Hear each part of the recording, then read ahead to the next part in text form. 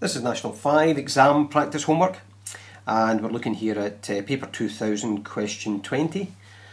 Right, let's go ahead and look at this one. So we've got remove the brackets and simplify. So I've got some indices here and I've got a fraction at the back here. So what I'd like to do with this one here, I'm going to change this one into index form.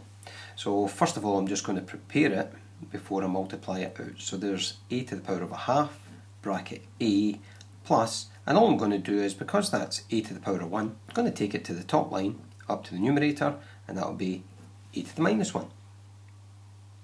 What I'll then do is I'll multiply this across, and remember that is an a to the power of 1 there. When we multiply things with indices, we add the indices together.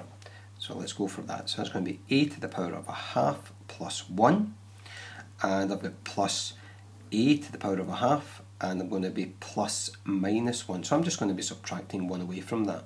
And remember, just the 1 is equal to 2 over 2. Right, so from there, what I've got is a half plus 2 over 2 would give me 3 over 2. So a to the power of 3 over 2 plus, and that's going to be a to the power of a half minus 1 will give me minus a half. And that would be the question complete there.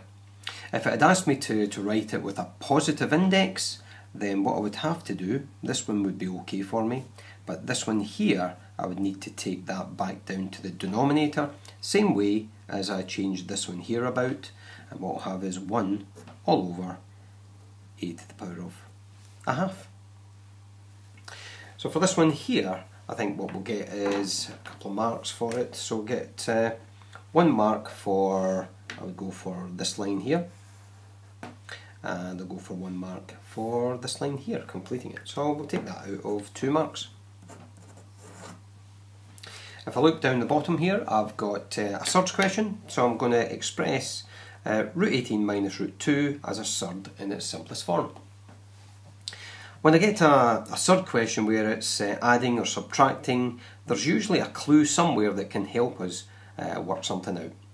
So what I can see here is the clue that I'd be looking for is the root 2. I can't simplify that anymore, so I would expect that when I simplify this one, I'm going to get a root 2 coming out of it somehow. So 2 times 9 gives me 18. 9's a square number, so that helps me out. So first line would be root 9 times root 2, subtracting here root 2.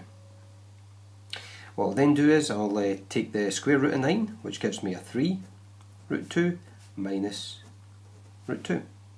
So remember, this root 2 here is 1 root 2. Okay, so I've got 3 of them here. I'm going to take 1 of them away, so I must be left with 2 of them. And what I'm working with is I'm working with root 2's. So 3 root 2 take away 1 root 2 gives me 2 root 2. Right, so I'm going to go for 1 mark for, let's go for simplifying this down here to 3 root 2, and 1 mark here for getting 2 root 2 as a final answer. So this one here, also out of 2 marks.